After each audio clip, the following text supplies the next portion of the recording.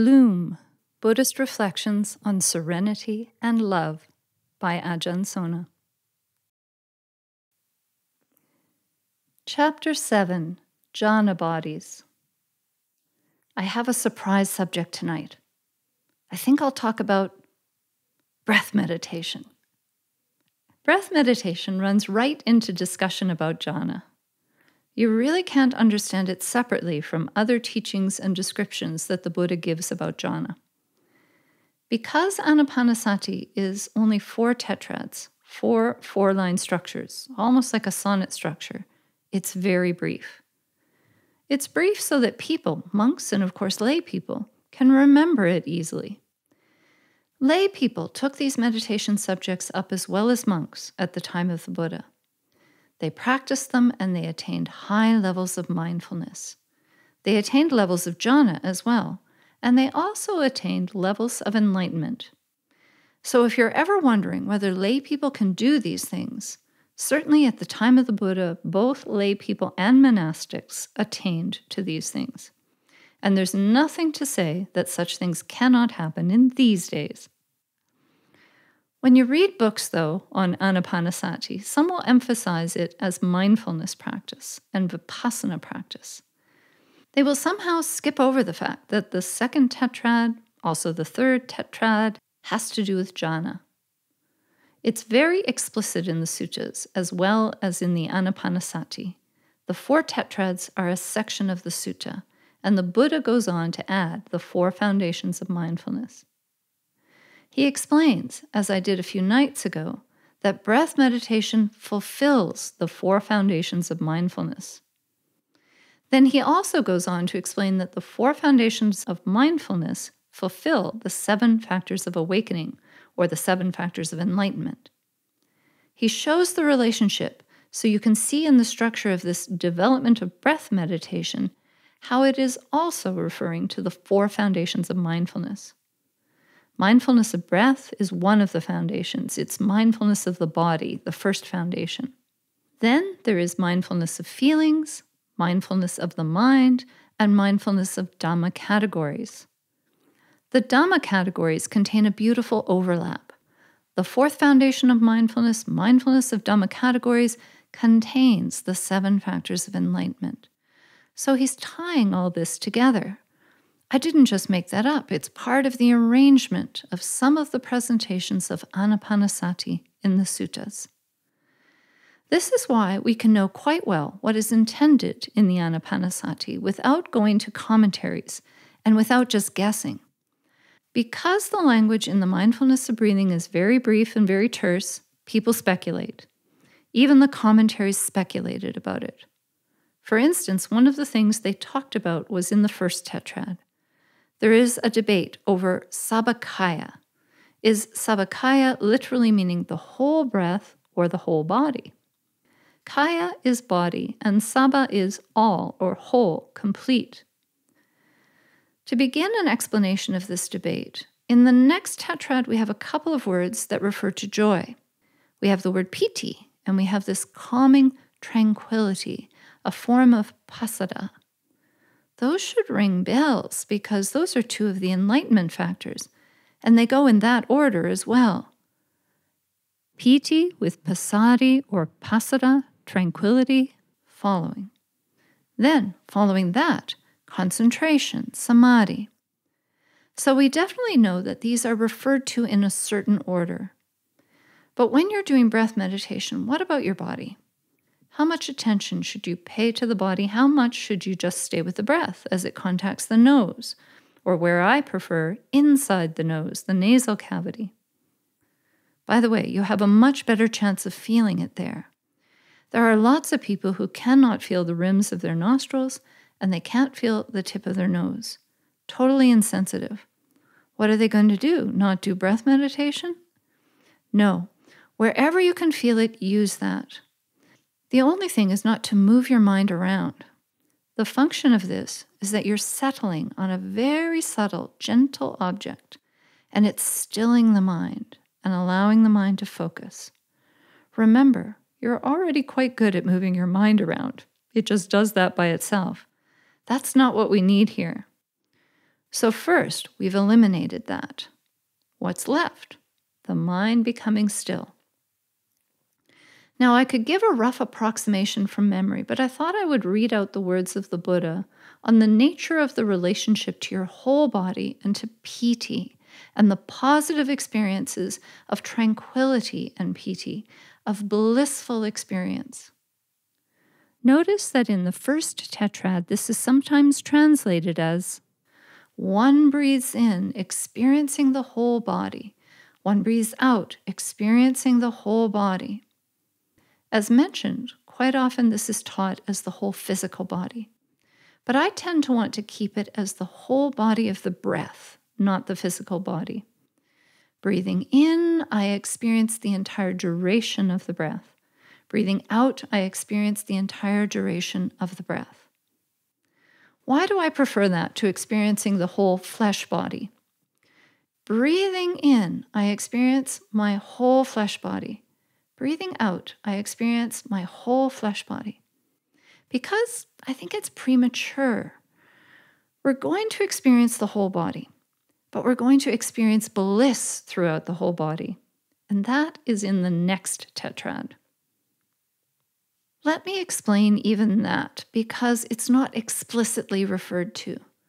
Breathing in and out, I experience piti. Breathing in and out, I experience tranquilization, tranquility. We have to figure out what he's saying there. Should you just stay with your mind experience of piti and tranquility, or is it something larger? Here's how we solve questions like that. We find another sutta that fills in more detail. I don't normally read, I just wing it, but tonight I've brought a book. This book is interesting. It's handwritten in pencil. Printed in pencil by me. This is the way we had to do it before computers. You get your favorite beautiful passage, and you take your best printing, which in my case is not very good, and your best pencil, if you're lucky enough to have one.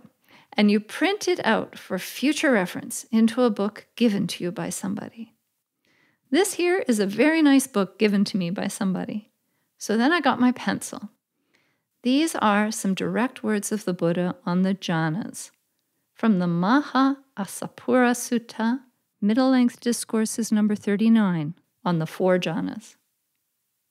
Quote, having abandoned these 5 hindrances, imperfections of the mind that weaken wisdom, quite secluded from sensual pleasures, secluded from unwholesome states, he enters upon and abides in the first jhana, which is accompanied by applied and sustained attention, with rapture and pleasure born of seclusion.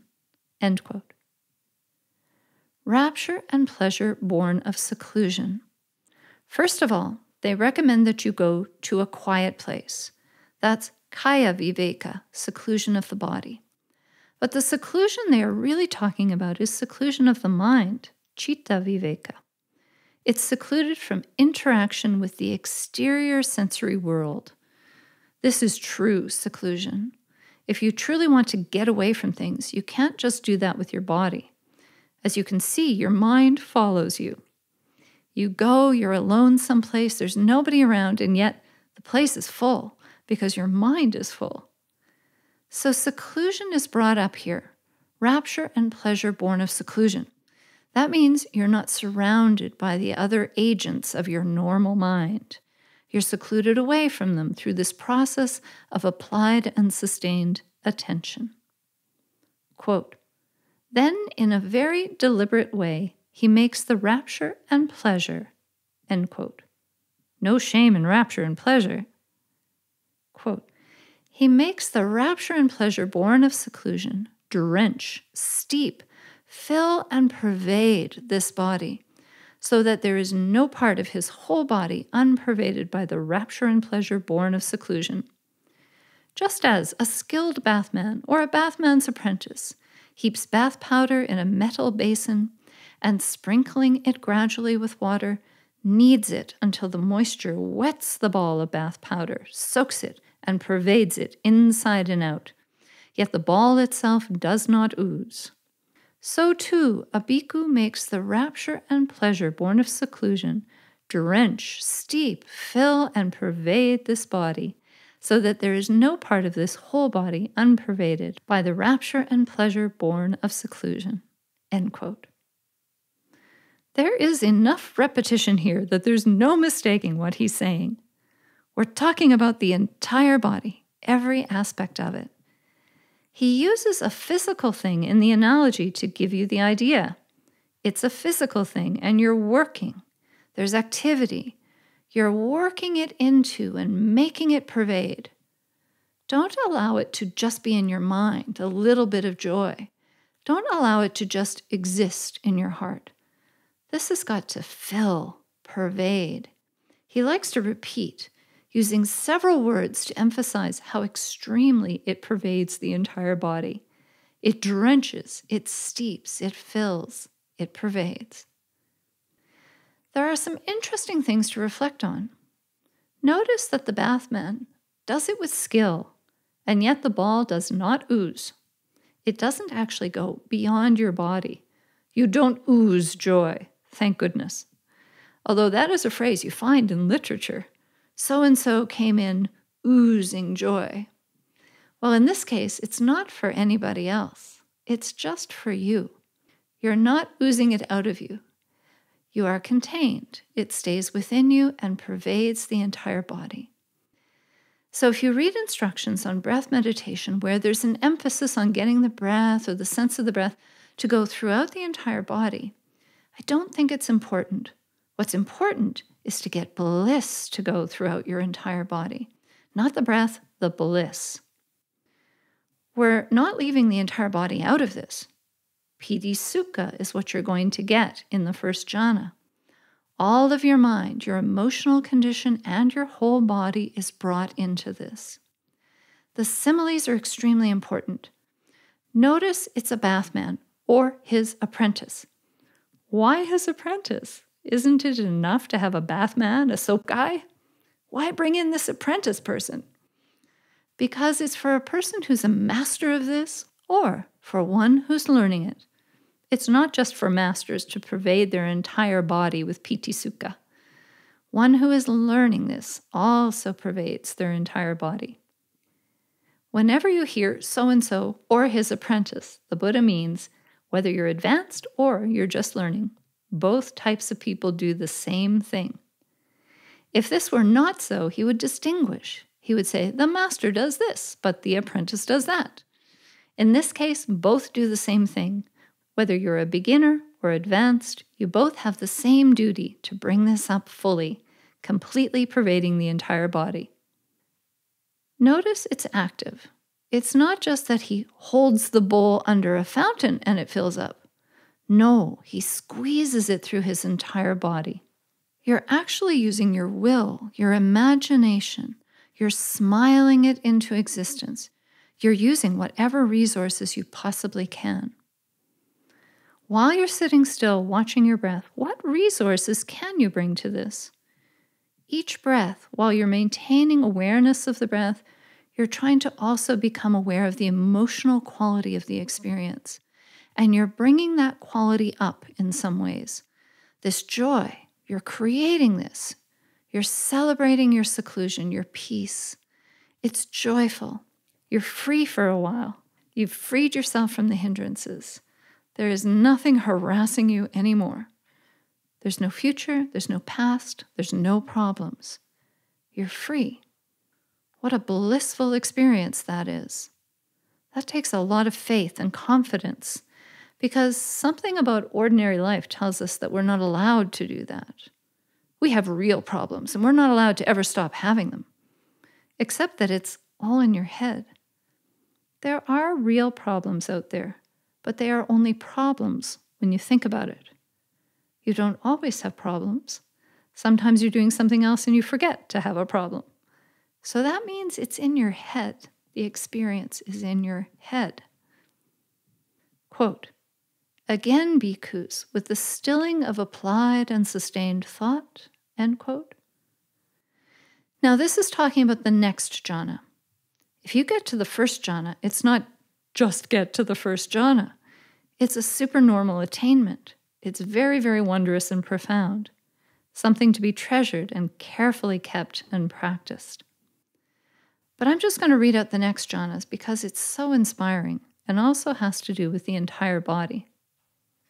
Quote, again, bhikkhus, with the stilling of applied and sustained thought or attention, which has self-confidence and singleness of mind, without applied and sustained thought, with rapture and pleasure born of concentration.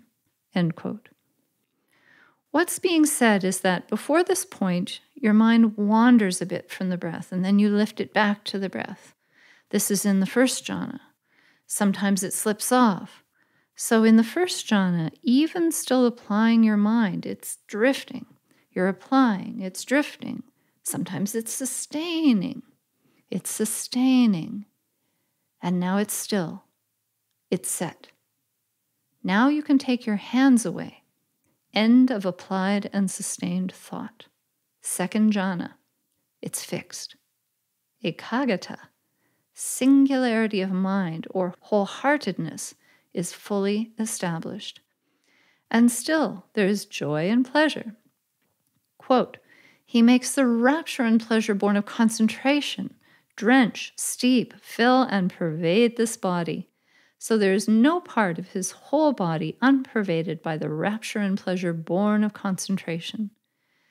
Just as though there were a lake whose waters welled up from below, and it had no inflow from the east, west, north, or south, and would not be replenished from time to time by showers of rain. Then the cool fountain of water welling up in the lake would make the cool water drench, steep, fill, and pervade the lake, so that there would be no part of the whole lake unpervaded by cool water. So, too, a bhikkhu makes the rapture and pleasure born of concentration drench, steep, fill, and pervade this body, so that there is no part of this whole body unpervaded by the rapture and pleasure born of concentration. End quote.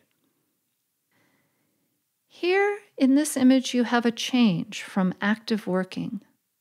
There's no external input. It's not fed by the rain, it's not fed by streams. It's fed internally. A fountain, a well within you is bubbling up and pervading. Also, it's very cool, so there's a slight change. There's a mention of temperature change, a sweeping through the entire system. But there's nobody doing this now. It's kind of naturally rising. So this is not a human working, not stirring it in or something like that. Now it's just welling up. There are still the same qualities, pleasure and bliss, but without effort. It's effortlessly pervading, swelling through the body. This is the second jhana. So let there be no doubt that this includes your whole body. Quote, again, bhikkhus, with the fading away as well of rapture, a bhikkhu abides in equanimity and mindful and fully aware, still feeling pleasure with the body. End quote. Now the piti, the joy of the mind, is subsiding. You're going into something. We get a little hint from the mention of temperature change, of cooling. The piti is moving towards something called upekkha, or equanimity, which is extremely pleasant, not just neutral, but different than joy. Quote, still feeling pleasure with the body, end quote. So the body is still experiencing this extreme well-being.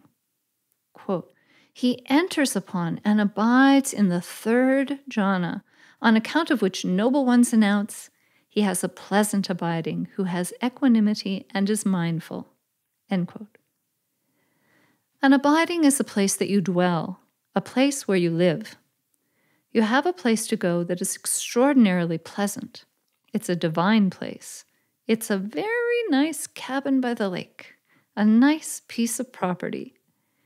You have to have a lot of dough to own one of those, and this is the case with this jhana.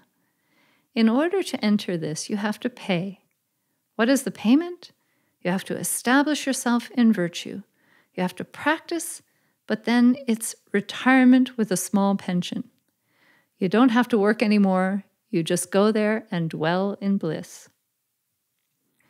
Quote, he makes the pleasure, divested of rapture, drench, steep, fill, and pervade this body, so that there is no part of his whole body not pervaded by the pleasure divested of rapture.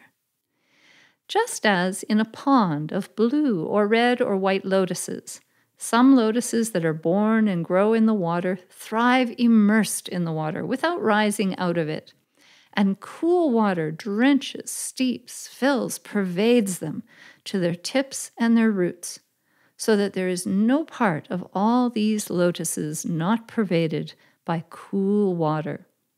So too a bhikkhu makes the pleasure divested of rapture drench, steep, fill, and pervade this body, so that there is no part of his whole body not pervaded by the pleasure divested of rapture. End quote. Again, you have a simile. You have to be the lotus, hanging, suspended in the water. No activity whatsoever. Remember at the beginning we had the kneading process, the manipulation, to move piti sukha throughout your body in the first jhana. In second jhana, it starts to well up. It's a spring, but there's still motion in it. But in this simile, for the third jhana, there is no motion. It's cool, and the lotuses are just hanging there. They're completely sustained by it, and there's a stillness, a deep quality of stillness. So you take all these similes, just like a poem, and you keep going over them in your mind until they speak to you, telling you you have to be the lotus hanging there. And you're not above the water. You're completely submerged in the water. The lotus still hasn't broken the surface. Now the fourth jhana. Quote, again, bhikkhus, with the abandoning of pleasure and pain, and with the previous disappearance of joy and grief, a bhikkhu enters upon and abides in the fourth jhana, which has neither pain nor pleasure. End quote. So the pleasure aspect of the body is now gone. It's just neutral, neither pleasant nor painful. The body is hardly there. Quote, and purity of mindfulness due to equanimity, end quote. Joy has already left. The pleasure, the saturated pleasure of the body, has diminished as well. Quote, he sits pervading this body with a pure, bright mind, end quote. It's just pure mind that pervades the body at this point. Mind is the essence here. Now you're really having a purely cerebral experience.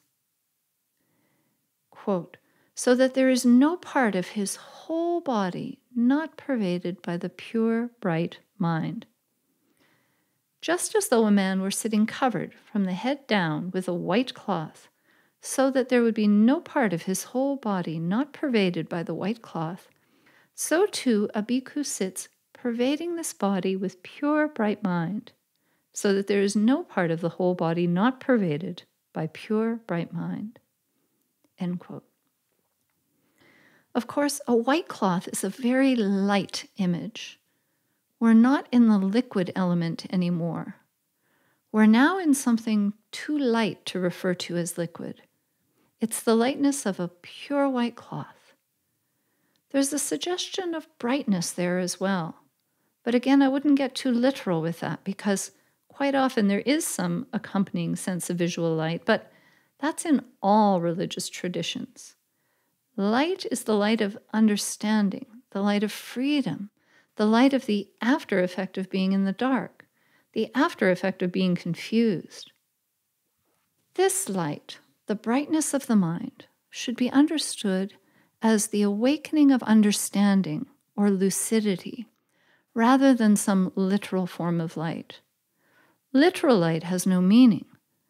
Literal light is all around us, sunny days and so forth.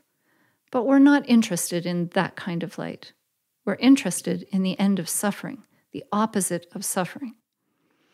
We're interested in profound emotional brightness and lightness, and so we should always look for that, not literalize this into just light. There can be a secondary aspect of light. When you get over some difficult situation, you literally do have a lightening up of the entire environment. It can sparkle. That's a secondary side effect.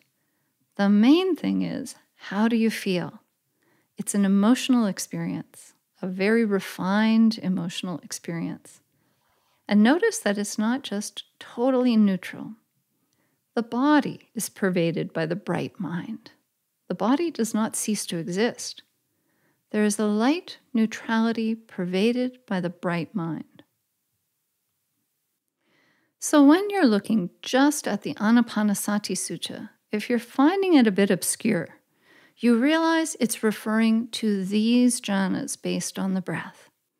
These jhanas can also be approached based on colors or by other elements like water or earth or fire. They can be approached through metta, loving kindness, or the divine emotions. But here we're approaching them through the breath. The breath is just a means to that.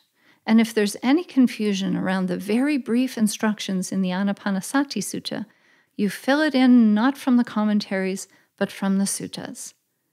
This is said to be the actual word of the Buddha. Quite often reading Dhamma is a dry experience, sometimes pedantic, intellectual, like a puzzle or like an encyclopedia or something like that. The way the Buddha is talking is to say, please get on with it. Just take what you need. You need to get the feel of this. And it's a pretty dramatic feeling. This is a pretty dramatic human experience. This is not just practicing mindfulness so you can pay attention at work or have some sort of clarity. This is dramatic, a very dramatic picture of what's happening to this person sitting alone in the woods. They're in a profound ecstatic experience. And there is an after effect also. You're not just going to get up and it's all gone or walk away like it never happened. It's going to trail you. All kinds of functions of the hindrances are not going to reactivate. The hindrances are rendered unconscious for a good period of time after that. You're able to just go around and talk and deal with things, but it's like you've had an injection of something. Nothing seems to be a problem anymore for a long time. Eventually, the problems come back, and then you go get another dose of jhana if you can. The jhanas have an after effect, just like an argument has an after effect. You get into a big argument, and it trails you for days, weeks, months. Just like the jhanas can trail you with a profound experience of peace for days, weeks, or months.